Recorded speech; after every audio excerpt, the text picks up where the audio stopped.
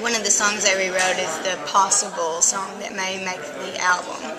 So I feel like we write really well together, and I'm excited to see if it makes it. So. What's that song about? It's just about, it's going to be a surprise.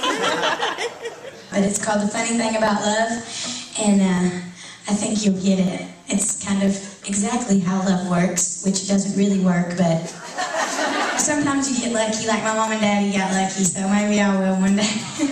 So far, not going so great for me.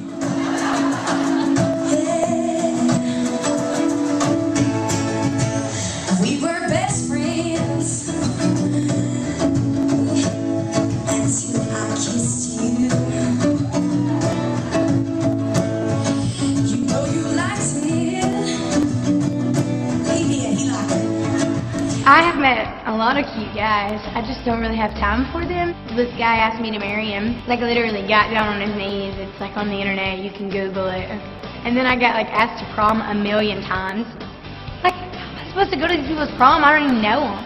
Oh, but this one guy I considered because I was signing the day after my album came out. On the front of his album that he had bought, it was like a little arrow, and I opened it up, and like this thing popped up and said prom, and like his name and his phone number, and I was like, So I was like, I'll think about that. I might go with him for real, just because that's so cute. I am very independent, and I like that, yeah. I have a hard time having a boyfriend because I don't like for a boy to think he can tell me what to do. That's how my daddy raised me. Right. And I just have a hard time with it. And that song basically tells this guy that thinks he's hot stuff that he's really not that hot stuff. In high school, I was interested in boys. In high school, I was a cheerleader. It's really funny because I grew up playing softball, and I was like a big tomboy, and then I got really burnt out on it. So I tried out for cheerleading in like 7th grade, and I was hanging out with all the cheerleaders, and they're not tomboys at all, and they like rubbed off on me. So then I turned into like this big girly girl, but I can still be tomboyish at the same time. So I tried out for cheerleading and I made it, and then I was on the competition team, and I had to learn how to tumble, and at first I was horrible. Like literally, it was a nightmare.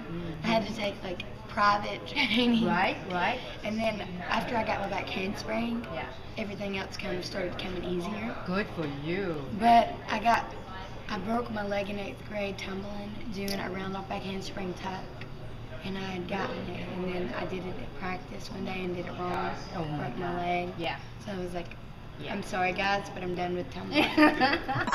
Before American Idol, I worked at CC's Pizza. Okay. It's like a pizza buffet. You ever had it? It's really like a pizza buffet, and How I many go there as different- often as I can. How many different kinds of pizza? A lot. And I remember this one day, I'm like really clumsy, and working in a restaurant doesn't really work for me. And I remember I was cutting. I was cutting the pizza, and like I almost cut my finger off one time. And then I was just, you know how some people are just mean, and they just like make you mad. Okay, so I was in a bad mood. I'm not gonna lie, I get a little prissy when I'm in a bad mood. So I was like cutting this pizza, and I kept dropping them in the floor. I dropped like 7 pizzas in the floor, and they put me in the back. Were you too young to even have a job? I got a job when I was 15, about to be 16. Is this energy, or you have this all the time? I do. Did you drive your folks crazy? Oh, yeah. Of course, yeah. So you can laugh at all those people that were mean to you in the pizza parlor now, because look at you. No, they loved me, and I okay. used to sing to the customers. And at first, my boss was like, "Lauren, you can't sing to the customers," and then people would like request it, so he would let me. Have you felt starstruck yourself? Oh, being yes. Here? Like who floored you the most? Because I freaked out at Shania Twain personally. I freaked out when Luke Bryan passed me. I was like, "Hello, Luke Bryan." I'll shake it for you.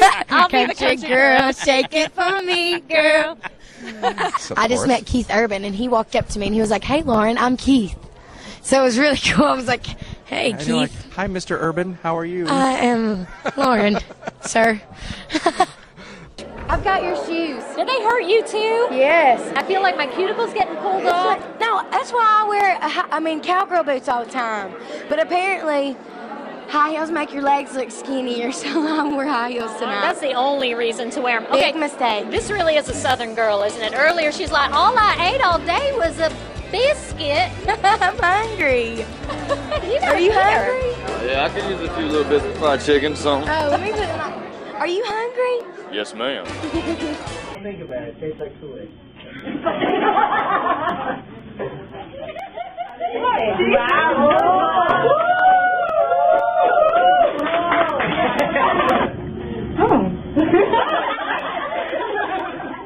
He's got a bad. Oh, and when I'm full, I say, I'm full as a tick on a fat dog. Well, I think part of the reason that I got fans, I was always doing something to embarrass myself. It's kind of my thing. We're gonna have so much fun, and we love you. And whoa, that's not. It was almost the Britney and Madonna. No, but it wasn't. It wasn't. If so, I mean, if you don't, you're gonna hit me in the face with those cards. No. I'm gonna start asking you really no, embarrassing no, questions. No.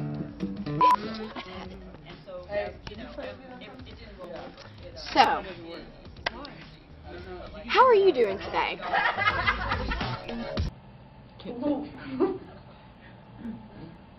They're gonna get stuck like that. Ooh. What happened to your toe, first of all, Lauren? Okay, well. Y'all ready to sit for a while? Oh. There was this cute guy, and I was distracted, and I was like waving, you know, and I didn't see this concrete step in front of me, and I face planted into the concrete, and like skinned the top of my toe completely. And that's my story. Period. Thanks about the toe. That's great. Sorry, I'm just We're not talking about that. But you have a good radio voice. Thank you. You're welcome. You have a good singing voice. Thank you. You're very welcome. The only hard part about all of it is the lack of sleep. Because I'm a busybody anyway. I would be bored if I wasn't like going all the time. It's just I get to going so much where I can't go to sleep. I'll be like, I have like full energy, and I'll be like trying to go to sleep, and I'm laying on the pillow like maybe I should write a song or something, or well, I was gonna say work out, but that would have been a total lie. I opened up the second half of the show after intermission, and I didn't have any shoes to match my dress, so I borrowed some of Thea's. And they were like heels, and they were like this high. And so I put them on, and I was walking, and there wasn't like a strap. Oh. So like no net, you're performing this high wire act. Oh, I wasn't on stage, thank God. Oh, good. I was like, I don't really feel that comfortable in these shoes. So I was backstage, and there's some stairs backstage, and I was like, I'm just gonna practice. And literally, I went down the first step and fell all the way down. Oh no! And that was practice. Yeah, thank God I decided to practice. It must be like when I had my learner's permit and then like I finally drove on my own, you know? Oh, well, I don't know that feeling because I 1,000. still only have a learner's permit. In Georgia, what's the age where you get your license? Here it's like 17. Okay, so you just haven't had time. Oh, no. And I have a brand new car that I won on the show. Yeah, and it's just dusty? Just No, my dad drives it everywhere. Oh, your dad gacked your car? Your dad's driving It's a red Mustang with a white racing stripe with two like white racing stripes on it, convertible Shelby GT 500, and it's a stick shift, and it's got like the really fast engine, but I have like there's like child lock on my key, and you can only go like a certain amount of like. Can you even drive stick? Do you know how? Yeah. Okay, so we'll know you're heading down the street if you're like clutch of the month club. Well, you know what's crazy? People usually struggle with backing up. That's my expertise in a stick. I'm like, yeah, watch this. Just drive I'm backwards. like, I can back it up. You can drive it, but I'll back it out of the driveway. So if you see some girl rolling backwards in a Cracker Barrel, wave because you'll know exactly who it is. And I'll be getting the smothered and covered and grilled chicken because it's the best. This one back here, first of all, she asked, is the DMV open on Sunday? I don't think it is, but... Because I'm going to be home Sunday, I was just making sure. Hopefully I don't get a woman. Maybe it'll be a guy. Because one of my friends took her test, and it was a guy, and she aced it. She said she hit like all the cones. But then my other friend got like this older lady that was really grumpy, and she failed, so...